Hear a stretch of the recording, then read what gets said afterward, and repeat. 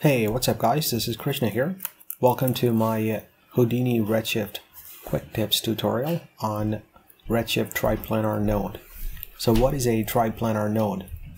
If you look at the Redshift documentation, it states this node allows render time automatic assignment of UV coordinates projected on each axis. This technique is useful for surfaces that are difficult to unwrap and bake UV coordinates on, and works for color, bump, and displacement textures. So I want to show you how this works, okay? So obviously it's pretty self-explanatory, that statement is. So I'm going to go through that right now. So I'm going to create a geometry, and I'm going to name this box. And by the way, this is Redshift plugin version 3037, and Houdini is 18.5.462. Okay, it's the latest one. All right, I'm going to dive in and create a box, and I'm going to create a poly bevel. Just bevel it by 0.2. That's good enough. I'm going to create like divisions of 4. It looks kind of nice. All right, I'm going to set up a camera here. Okay, perfect. And then I'm also going to set up a light, sort of on all three directions, I guess. Horse light, and there, one, and then maybe from up here. Sort of, whatever. Doesn't matter. Okay, good. Oops. Alright, that's perfect. And I'm going to create a Redshift output node. I'm going to drag and drop that in there. Good. I'm going to go into material. I'm going to create an RS material builder. Oops. RS material builder. I'm going to call this box as well. Dive in. And it's kind of set up for us already. So I'm going to create an RS texture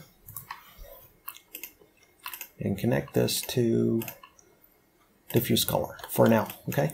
Well, that's all I'm going to show you because you can work out the rest. So I'm just going to select one of them here. I think it's wood beam diffuse. I got this texture from Kitbash sample kit. So wood beam diffuse connected to diffuse color. Okay. All right, good. That's all. And then I'm going to assign this in here material node. Okay, good. And connect that. Okay, perfect. And let's render this now. Okay, we got this, but no, there is no texture coming through. That's because we need UV. Okay, so let me put in a UV project, and suddenly it appears. But the problem is that you got these problems here. It's only coming up on one phase, and the rest of the phases are not. Okay. Now, if I change this to, let's say, UV unwrap. That's it. Okay, so that looks slightly better. But you may still find issues if the geometry is complicated. You may find that unwrapping is sometimes not possible. Okay, so for this example, I'm going to leave it at UV project. Okay, and I'm going to initialize to the best plane. All right, so that's what we got. So how can we fix that? This is where the triplanar comes into play. Okay. So if I put in RS Triplanar here, there you go. That I basically fixed it, all right? But before I put this in, I want to show you something, right? So we're going to come back and fix that problem, all right? But what I'm going to do is I'm going to put in a little transform node here. I'm going to change these to, I don't know, 36. Doesn't matter. Right. And I'm going to say translate in the X direction over 36 frames. I'm going to move it to 2. Yeah, I think that's pretty good. From there to there. Okay, that's pretty good. Alright, so I'm going to jump back out, and I'm going to render this now, and I'll come right back. Okay, the rendering is done now. Let's have a look. Okay, so the texture is following the cube, which is pretty good. All right, however, we have to fix this now, right? So I'm going to add the Triplanar node back in, and I'm going to redo Triplanar, and I'm going to re-render, and I'll come back.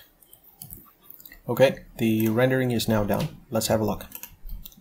You see, suddenly the textures are not sticking to the cube anymore. Okay, it's sliding, as you can see. Right, let's try and fix that, shall we? So if I go into, first of all, before I go into the material, we do need a rest node here. So let's put in a rest node before the transform, okay? And let's see if that fixes it, all right? So I'm gonna re-render this and I'll come back. Okay, it rendered about 25 frames. And I want to show you this. There you go. That hasn't fixed it. We put in a rest node here now, okay? Usually that's how you solve these kind of problems. But this hasn't solved it yet, all right? So what I'm going to do is I'm going to go into material, go inside, and in the triplanar node, here the projection space type, I want to change that to reference, okay? So let's see if that fixes it. Okay, I rendered about 30 frames, and let's see here. Yep, that seemed to have fixed it. All right, so now this texture is sticking to the cube. Perfect. All right, let's try something else. I'm going to go ahead and change this transform from moving to rotating. So I'm going to say $ref multiplied by 10 in the y-axis. Therefore, it goes like that. All right. Okay, good. So I'm going to render this again, and I'll come back to you.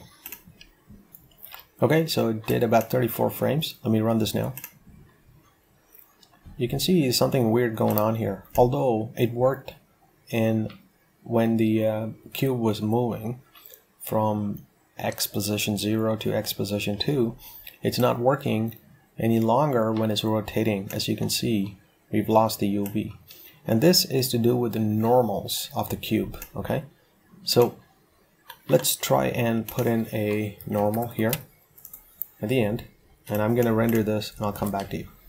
Okay, I did about 8 frames, and you can see about the 5th frame it's lost it one more time. So the normal really didn't make any difference, okay? So let's try and fix it another way. So if you go into the rest node, you see here rest normals, that is what is needed for the triplanar node, not the normal node, which connects to the vertex, okay? So we need the rest normal, not just the position normal, but the rest normal. So let's add normals here, and I'm going to render this again, and I'll come back to you. Okay, the rendering is now down. Let's check it out. Now it's working fine, okay? So the bottom line is, if you want to use triplanar node, there are a couple of things you need to do.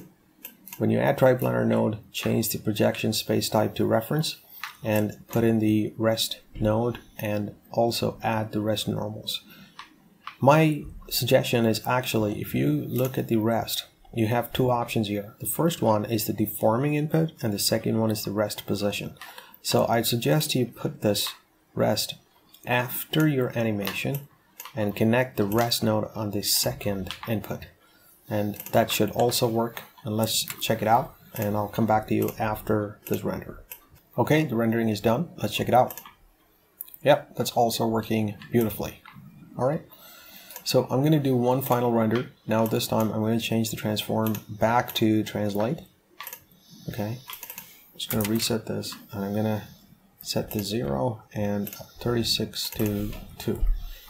And I'm going to render this with this movement, and I'll come back. Okay, the rendering is now done. Let's check it out. Yeah, that's working beautifully also. Okay, perfect. That's the end of the tutorial. Thank you for watching. I really appreciate if you can please hit that thumbs up button for me, as well as subscribe, comment, and share. And also, please check out my Gumroad page, where I have several files here which you may be interested in. If you do end up purchasing it, please consider rating my files. That'd be much appreciated if you can. All right, thank you very much. Until next time, be safe out there and have a great day. Thank you.